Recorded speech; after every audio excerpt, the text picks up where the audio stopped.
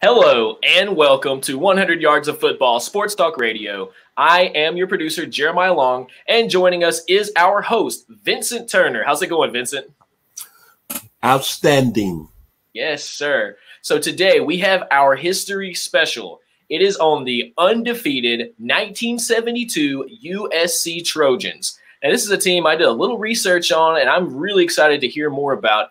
But something I noticed about them, and something that I'm sure Mr. Turner's about to really get into, is how when the Trojans came out the box, they didn't really have any huge competition. But what was crazy is no one knew that this was going to be such a game, a season-changing season, because they didn't come in as number one in the season or whatever. If I'm not mistaken, they came in ranked number 8 on that season, right?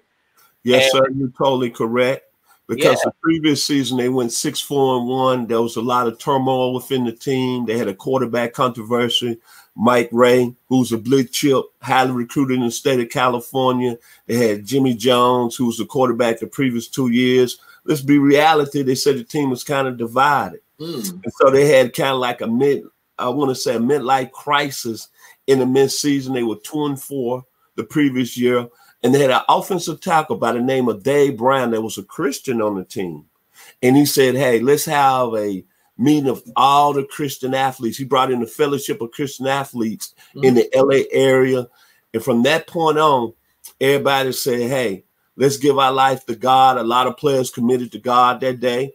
And then from then on, they played Notre Dame the following week, went into Notre Dame, who was ranked, I believe, number 2 in the country, beat Notre Dame and never lost a game for almost 23 straight games from here on in. And then they came into 1972, ranked number 8. And how I knew this team was going to be special, they played Arkansas, opening game. Oh, yeah, opening game. And you know what I like about Arkansas. I went there from 1978 to 1982, graduated, and I know how loud that crowd is in Little Rock, Arkansas, because they played at Little Rock War Memorial Stadium. The stadium seats about 54,000. The fans on top of you.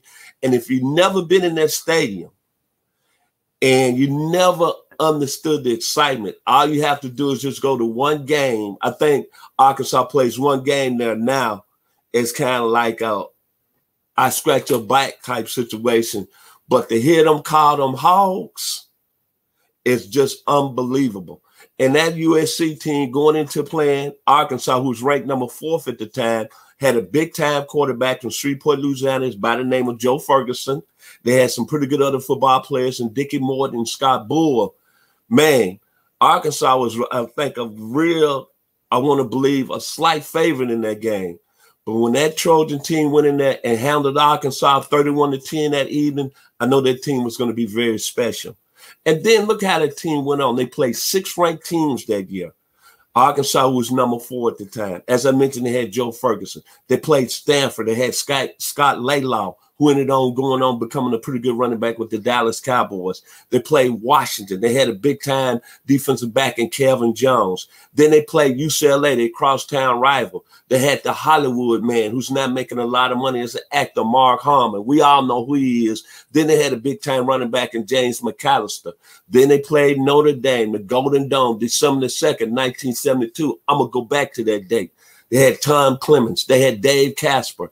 And then they ended the season in the Rose Bowl against a very talented Ohio State team who came in ranked number 2 at that time. We all know who Ohio State had at that time. They had a freshman running back. I think his name was Archie Grimford out of Columbus, Ohio, a 2-time Heisman winner, but a lot of other great players on that team. Randy Gradishaw, Neil Cozy, Tim Fox. Man, they was loaded. Big-time offensive tackle John Hicks. And you saw what the Trojans did to them in the second half. The game was tied 7-7, but they went on and blasted that team 42-17. So when you look at it overall, this is a team that's always was very talented, leading back into the previous season when they went 6-4-1 in 1971. But they had that meeting of the minds that year, got everything straight. And then they came into that season. A lot of sports writers on the national level really didn't think this team was capable of going all the way undefeated. And I have 2 cliches to that. Remember, I was in the 8th grade at Sherwood Junior High in Memphis, Tennessee. And When I think about that Trojans team, I think about the sports writers that was pounding them all year. And I come up with a song that's very evident in what we're doing here on 100 Yards of Football. Yes, sir. It's an old song that the OJs had, Backstabbers. Well, we all know about backstabbers. Right now, 100 yards of football are flying, and that's how the USC Trojans did to all those sports writers. You smile in my face all the time. You won't take my place. End up 12-0, number one in the country, baby. I beat 6 teams that year. And then I have another song that's real answer to me. Remember, I was in the 8th grade, Jeremiah. Yes, sir. It was a song by a great songwriter. She was one of my females all the time. Betty Wright. Yep. Out of South Florida. She had a song, Clean Up Woman. That 1972 team cleaned up everything. You know what I mean? Yeah. And we were here 100 yards of football. And one other point, to show you how great that team was, man, think about LSU had 14 players drafted out their team, and LSU had a great season this year.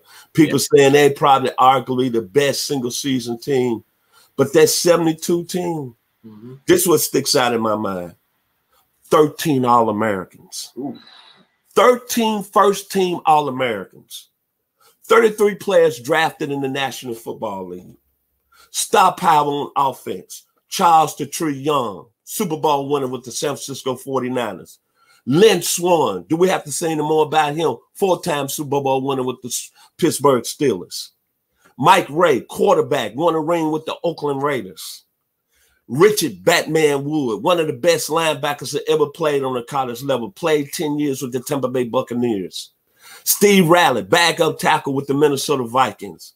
Booker Brown, John Grant, Charles Phillips, Charles Anthony, Manfred Moore. I don't have to say no more. But the best player that stuck out of my mind on that 72 Trojans team, he didn't even really have a really outstanding NFL career, but he was one of the best college football players I've ever seen in my life.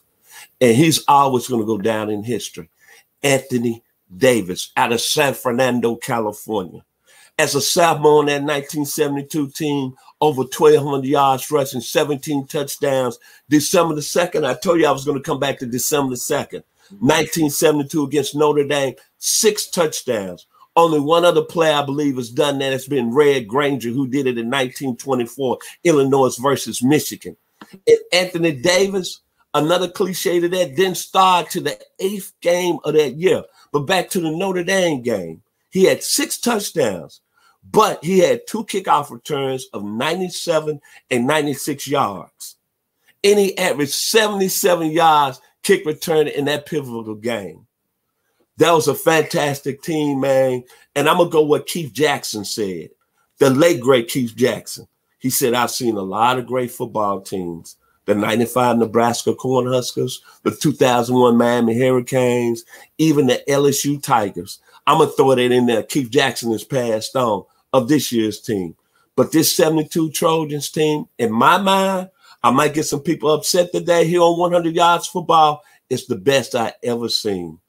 And when you look at this team, probably Anthony Davis was their best player as a true sophomore, but their best overall athlete was that young man that changed football down here in the South on September the 12th, 1970. I think everybody knows who I'm talking about. And in his senior season, he was the fullback and still went first round with the New England Patriots in the 73 draft. And he was willing to sacrifice. And all I remember him was the second half against Ohio State, going over the top. My man, Sam the Bam Cunningham. Look what he did. And he gave up and not being selfish. And that team was special. And coached by a great coach in John McKay, won 4 national championships, being at USC from 1960 to 1976.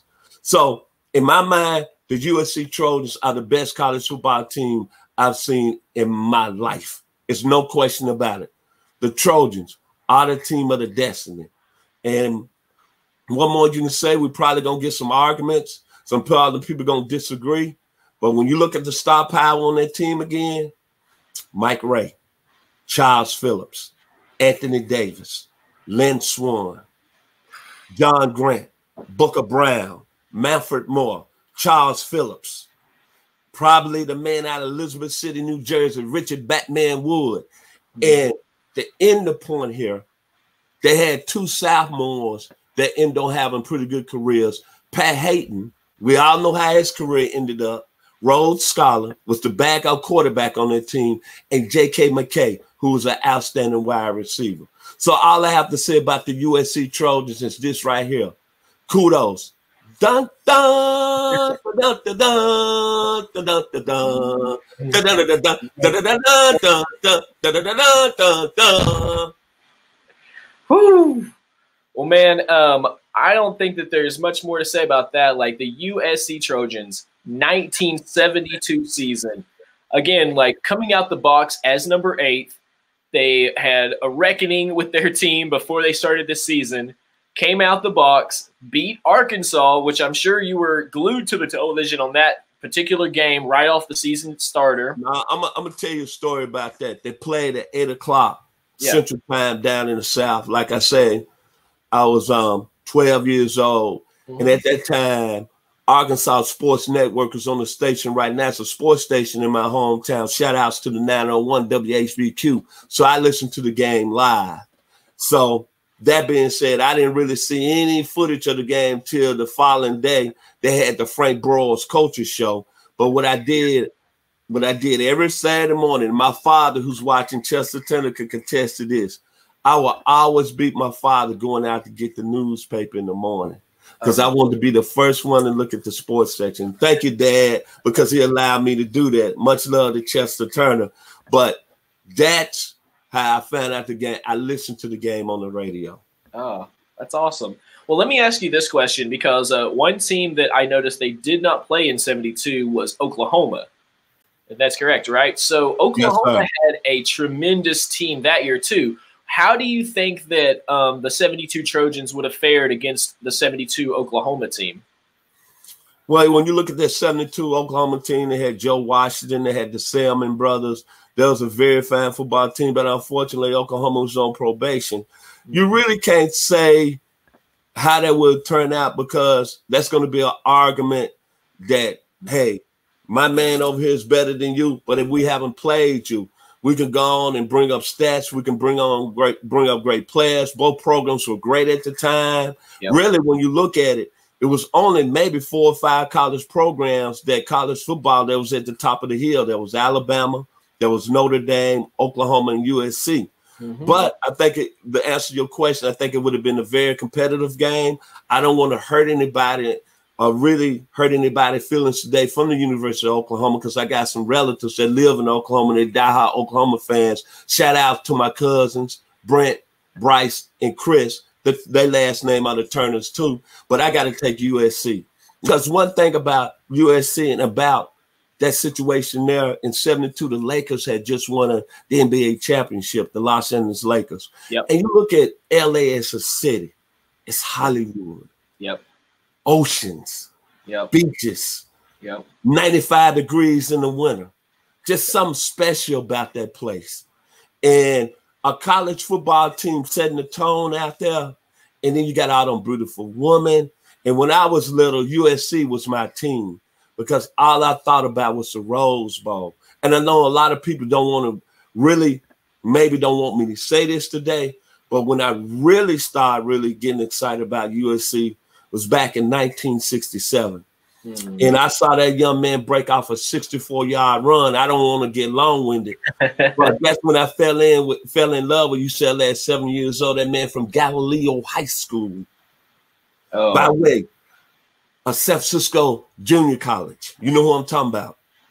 The Juice, O.J. Simpson. O.J. Simpson, yeah. And when he broke that 64-yard run against UCLA in a game that had #1 Pitt against #2, and UCLA had Gary Beeman, that's when I fell in love with USC.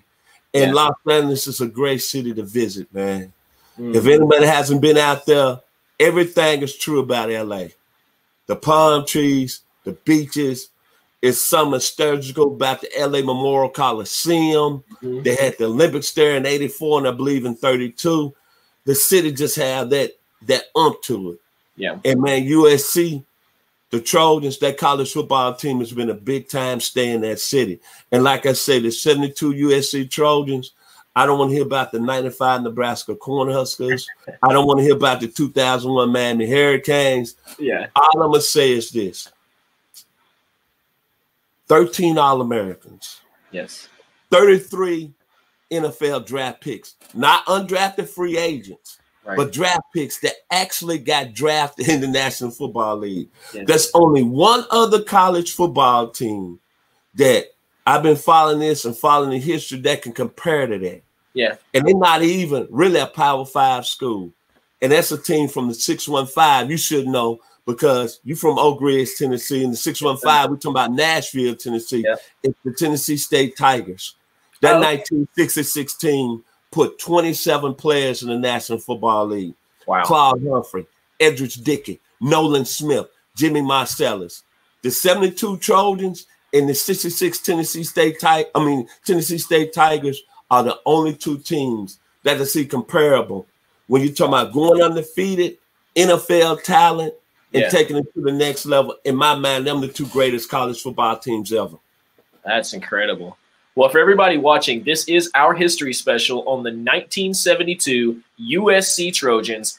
I am your producer, Jeremiah Long, and you've been here with our host, Vincent, Mr. Football, the in football's encyclopedia Turner. And what's your final word for USC Trojans? 1972, undefeated school. Like I say, when you look at John McKay put together one of the most greatest teams ever, what I think about that team, I think about the greatness they showed. They was tied up at halftime with a very good Ohio State team in the 1973 Rose Bowl. The game was tied 7-7. They came back out in the second half and scored 35 points and pounded and ran the football with that very outstanding offensive line. And what I remember most about the 72 USC Trojans, my man, Sam the Bam Cunningham, going over top for 4 touchdowns in that game. And John McKay looking at Archie Griffin. Looking at the great late Woody Hayes across the sideline saying, I'm coming to you again, baby. You cannot stop me. You cannot stop me. We had Kevin Phillips, who wanted to make sure that we also highlighted Archie Griffin as well as Sam Cunningham. Yeah, some great people. Oh, Anthony Davis. Now, see, the great thing about this, we got a lot of people following us. We got a lot of fans. Kevin is a cousin, too, out of the 901 Memphis, Tennessee. So he's trying to start something here. As far as Archie Griffin was a great running back. But when I look at Archie Griffin, what did he do in the pros? Great college running back like Anthony Davis. But, Kevin, you my cousin. I love you. But if you want to say and judge their careers, college-wise, I give it to Archie Griffin only because he won 2 Heisman trophies, and he was in the offense at Ohio State that ran the football. But looking overall, great athlete, not being a team player, not being selfish, and also being a great man and representing the school and changing the culture down south in 1970. Let me give that date again, September 12th, 1970. I'm going with my man, Sam the Bam Cunningham, every day out of Santa Barbara, California. Yes, sir. And I might make some Ohio State fans mad today, but hey, this is how I feel. I'm not going to agree with everybody. But, Kevin, I love you, man. Represent the 901 today, baby. Absolutely. So if you guys have any comments on what you think about the 1972 USC Trojans, put them in the comments and make sure you subscribe. And for our YouTube watchers, make sure you subscribe and hit that bell so you get notifications because we go live every week, multiple times. We've been producing about between 5 and 10 shows a week. Yes, sir. But what I like to say before I get off here today, first and foremost, thank you, Jeremiah Long, the greatest producer in the world. Listen for him. I don't care whatever sports thing you're looking at, from TV to radio to Facebook, Instagram, this guy's the best in the business. Much love to you, brother. To our team at 100 Yards of Football, which has been a great ride over the month. Let me give kudos to Babyface Nelson, a guy who's our co-host, Logan Landers. Much love to you, baby. Is doing an outstanding job on our history videos. To my team, my man, North Atlanta's finest, defensive coordinator, doing an outstanding job with his segment, Kevin, the Bull Jones. Our basketball guys, my man, Mr. Brian Spencer, head basketball coach at Carver Bible College, Syracuse University, and the newest talent with 100 yards of football, Mr. Will Weatherspoon, head basketball coach at Walnut Grove High School over there in Logan'sville, Georgia. Thank y'all, man. Y'all been outstanding. And of course, family, we've been very blessed with a man who played 12 years in the National Football League, two-time All-American at Florida State University. We call him the legend, the NFL guy. We got so many nicknames for him. It's unreal. Mr. Bobby Butler.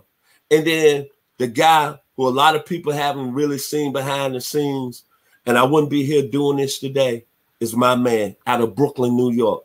Much love to Ronnie Keebler. And to our fans today who's already hit our page today, I don't want to leave them out. To my sister, my baby sister, down in the 901, supporting me 100, Stephanie, I'm going to call her middle name, Ann Turner, and give her love because she's a cancer survivor. To my cousin out there in Sacramento, California, Mrs. Sandra Booker, thank you for all your support. And to my man, Roll Tide, Alabama, Mr. Troy Beachman, thank y'all for supporting us so early this morning here on 100 Yards of Football, and catch us on Wednesday. And that's all I have to say. I'm very blessed today. God bless, and have a wonderful day. And the USC Trojans are always in my heart going to be the best college football team that I've seen or experienced in my lifetime. And the second team to bring that up, I will give up some love, Jeremiah. It's the 1966 Tennessee State Tigers. Absolutely. Well, for 100 Yards of Football, I am the producer, Jeremiah Long. Joining me is our host, Mr. Vincent Turner, and we'll see you guys a little later in the week. See you guys.